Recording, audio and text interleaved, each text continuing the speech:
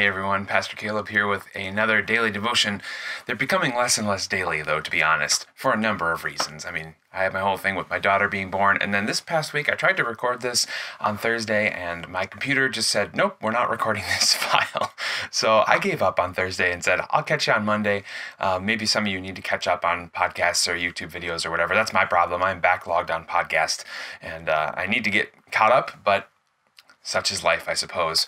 So maybe the days off did you some good. I suppose it more frustrated me than did me any good, but I'm happy to be back with you as we finish up Deuteronomy chapter 5. We had slowed way down on the 10 Commandments, which I'd encourage you to go back and see if you have not seen them or heard them.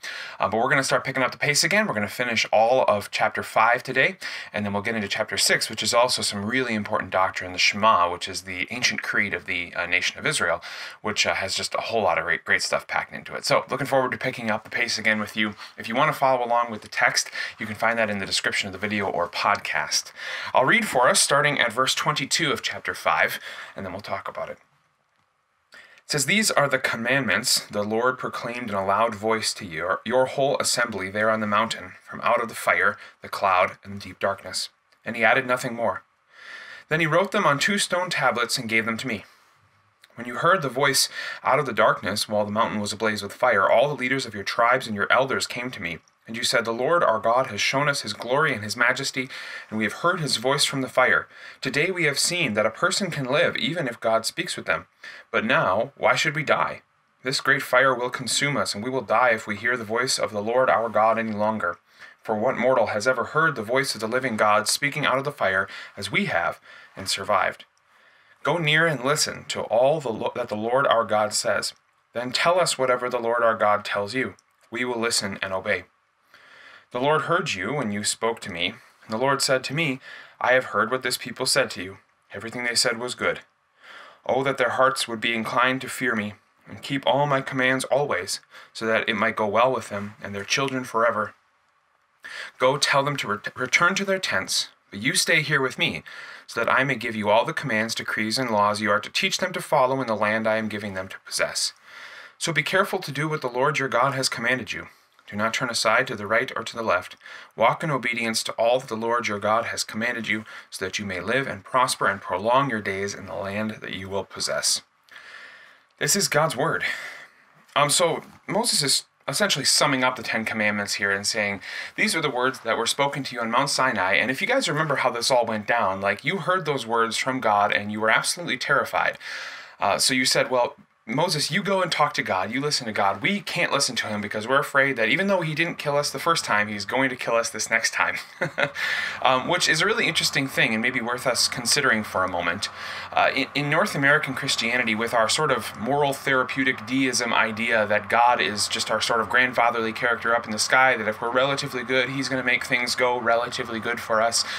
We just pray to him, I think, without even thinking about it sometimes. And it's not that God is not our father, and that he doesn't come to us with generosity and kindness and patience, but he is also still God, right? And I think we need to hold those two things in tension. Whenever the Bible talks about prayer, it does talk about bold prayer, but it also, almost always in the same breath, talks about reverent prayer and understanding who we are talking to. And that, I think, is the harder portion for us North Americans who tend to be tempted to think that we are God and that the God who actually is the true God is sort of our assistant or sort of our get things done guy so that we can really live the way that we want to live. Just think about this for a second as you evaluate your prayers. How many of your prayers are, God, fix this for me? Not that those prayers are wrong, but it shows, I think, the bent of our heart that we're not primarily thinking about God benefit each other or benefit your kingdom, right? Like the Lord's Prayer teaches us the first couple petitions. Hallowed be your name. God, you're awesome. Your kingdom come. Get your work done.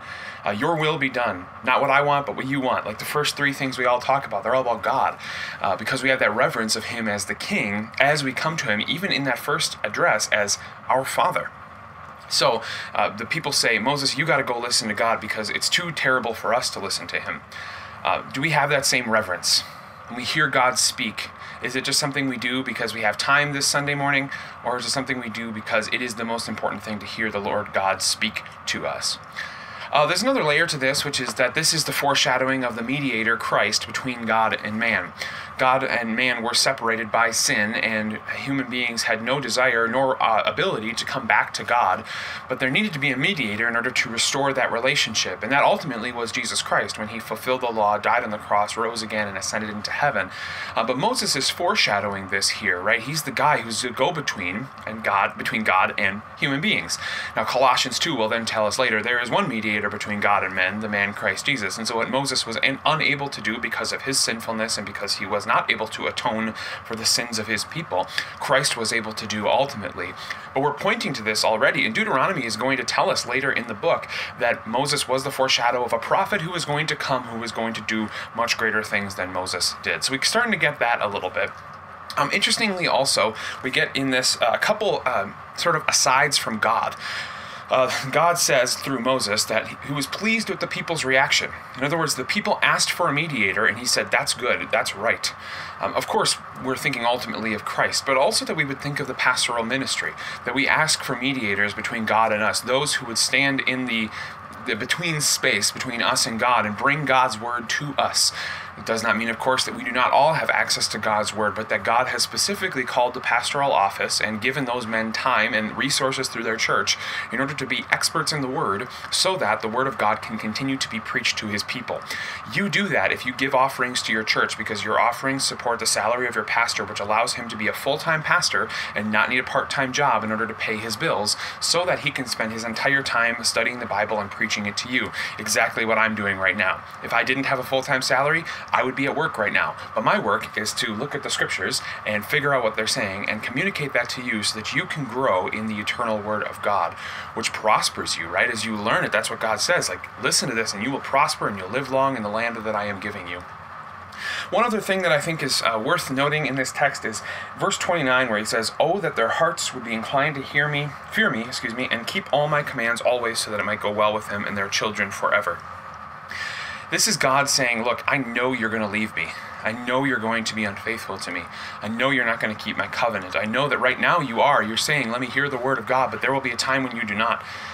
And yet God still chooses to move forward with it. I mean, isn't that amazing? That's the type of grace that our God has. He knows the sin that we are going to commit, and he continues to be faithful to us throughout it all. That's the kind of relationship that no other person can give you, right? Nobody gets into a marriage knowing that the other person is going to cheat on them.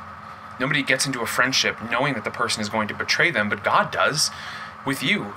Despite your sin and despite your unfaithfulness, despite your betrayal of him, he is willing to continue to be faithful to you, continue to give you his word, even though he doesn't have to give it to you, even though he actually has to make the way possible through a mediator to get that word to you. He is willing to do all of it so that you can hear his word and live.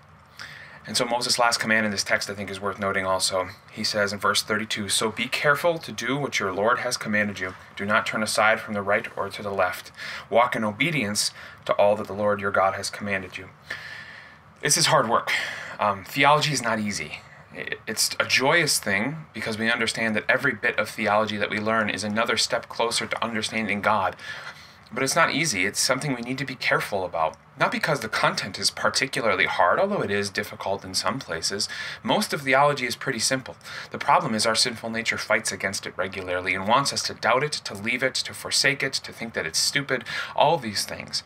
And so we ought to be careful to hold on to God's word and continue to hear it, to force ourselves to be in places where it is preached, like right here as you're watching or listening to this daily devotion. I'm thankful for that, because even though I'm just a man, I'm speaking the words of the eternal God through the scriptures that he has given us, and that is strengthening your faith right now, and that's awesome. So thanks for being here. Thanks for taking time for these somewhat sort of daily devotions, and I look forward to getting into Deuteronomy 6 with you next time.